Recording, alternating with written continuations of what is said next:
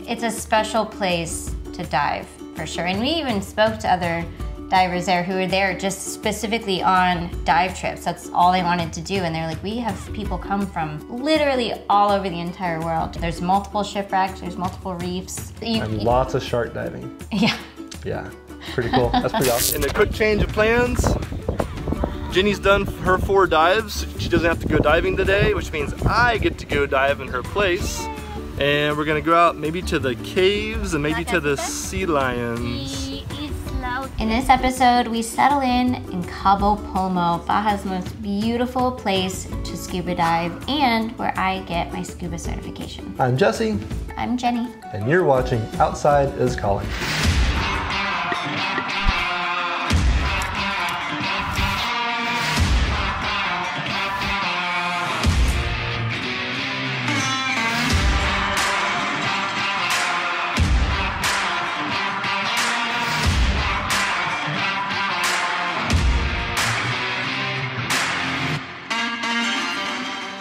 Scary, but I'm really glad he made me do it in the pool, because then he also made us do it in the water where we took off our gear and then he took my mask and I had to swim, I don't know why, but I had to swim around my gear and then he handed me my mask back and I put that on and then I mean I could still breathe if I had to. Out in deep water? Yeah, he also had to just do it out there. We were like maybe 15 feet. Deep enough. That's pretty cool. Guess I might be a better diver than you. I'm just kidding. Ooh, I had to go do my first open water dives. 2 tanks, so 2 different dives. Cool. I'm nervous. You're nervous?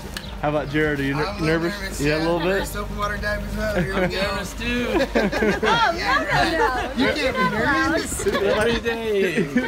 What? This is my first time too. Yeah, no way. This is my 4th. What's really cool with Mexico is it's very chillax kind of mood, and so when Jenny and the other guy were set to go out there to do their initial open water dives, our first dives, they said, hey, Dad, do you and baby want to go? So I actually took her and I hopped on a boat and we headed out there, and it was a pretty fun afternoon out there in the water. Yeah, that first dive, I'll never forget. That was really cool. It was a shallow reef dive, but there was a part of the reef where it was just like a huge tunnel in the rock, and we just got to swim through, which I'm sure to regular divers or people who have experience, it's not a big deal.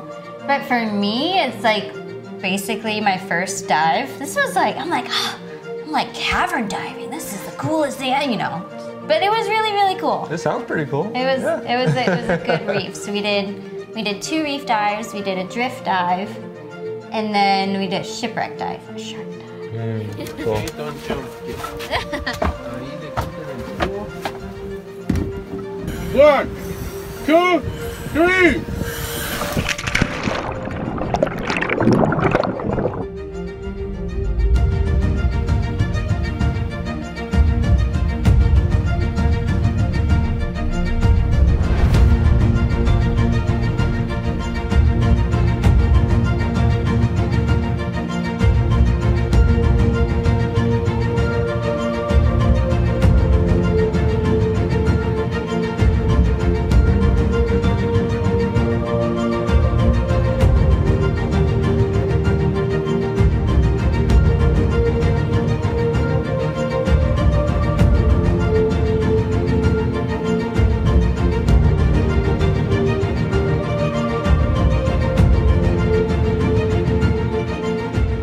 Special place to dive, for sure. And we even spoke to other divers there who were there just specifically on dive trips. That's all they wanted to do. And they're like, we have people come from literally all over the entire world to stay at our resort and to dive this area. There's multiple shipwrecks, there's multiple reefs. Yeah, it's just, and lots of shark diving. Yeah.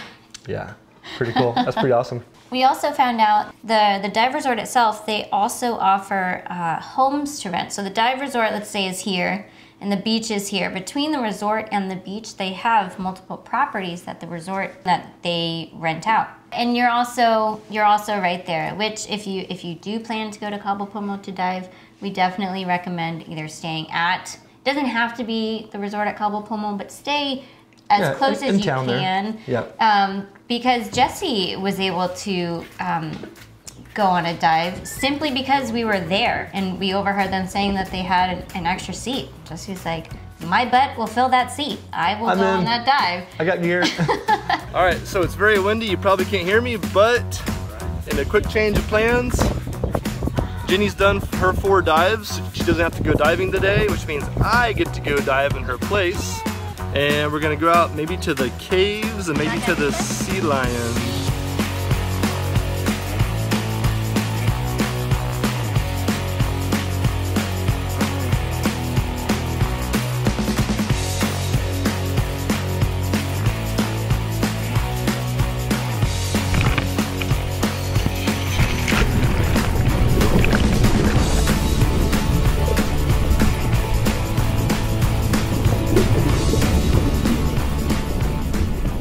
Systems can bind and are difficult to use. Now the system we have is called the Nighthawk and it's made by Roadmaster. And they also have exceptional customer service, which is why we reached out to them and asked them to be a part of this series. But regardless of which Roadmaster tow system you decide to go with, if you use the code OUTSIDE, they are gonna hook you up with a free upgrade kit. Right here.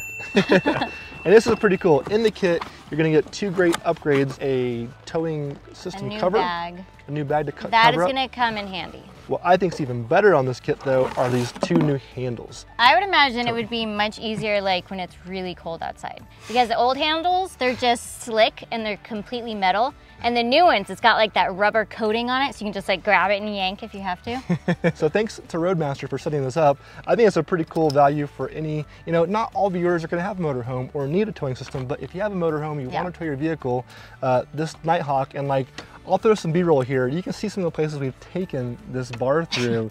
It's ridiculous, and we're towing, this is a full-size Dodge Ram, and the Nighthawk has definitely been up to the task of dragging it behind the motorhome and done a good job in the process. If you want more information on the Nighthawk or just a Roadmaster tow bar in general, click this link right up here. What are you doing with those, by the way? I'm pointing up to the left corner. Okay.